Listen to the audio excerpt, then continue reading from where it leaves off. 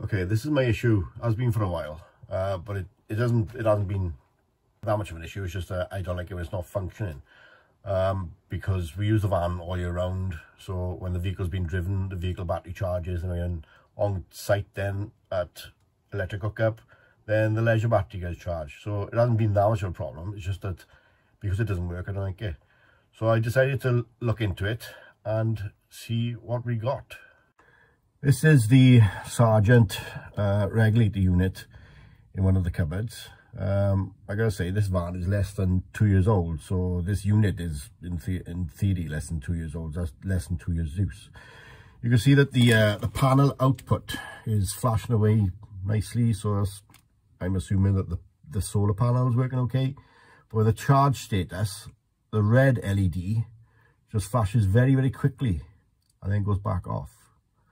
So I initially suspected the regulator.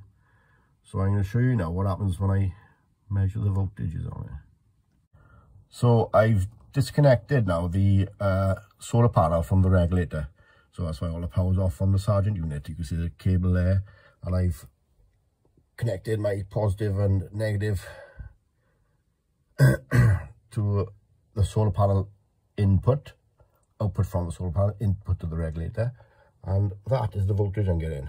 And it's quite a cloudy day, so I'm going to say that the solar panel is good and is outputting voltage. So I've now plugged the solar panel back in to the regulator, and now I'm checking the output from the regulator to the batteries.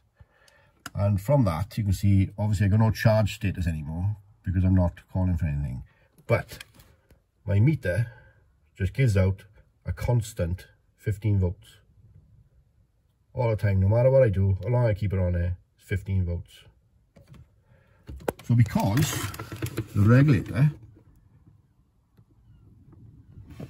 is at a maximum 14.4 volts, I asked Sargent whether or not that will be a problem. After a number of to and fro in, they said, yes, it could be your regulator and it needs to be changed. I looked for a replacement of this on many different places, Sargent's own place, many different internet searches for a while, and I couldn't find one. So I contacted Sargent and asked them what the replacement was, and they recommended this. So it's now a MPPT solar regulator with the plugs already on it, and this cost me just over 50 quid. It was delivered yesterday, so we're going to plug this in now and see how we go.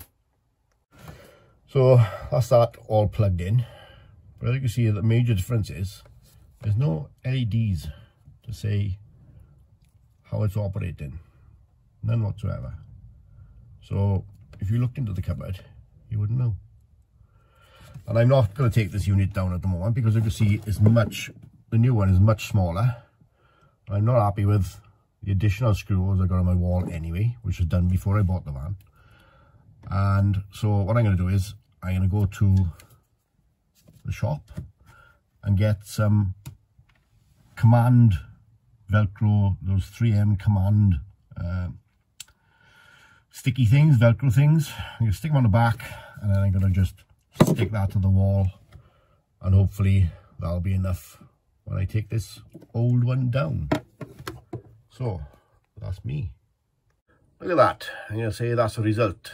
We have solar input displayed on the panel, the sun icon underneath the vehicle battery at the moment, the sun icon next to the vehicle battery, and it's not giving any display of how much percentage left on that because that's being charged. So I'm going to say that's well worth the 50 quid I spent today. That's going to look after my vehicle battery now, and my leisure batteries, make sure they don't go flat, and I don't have to buy any more of them for a while. So job done, result.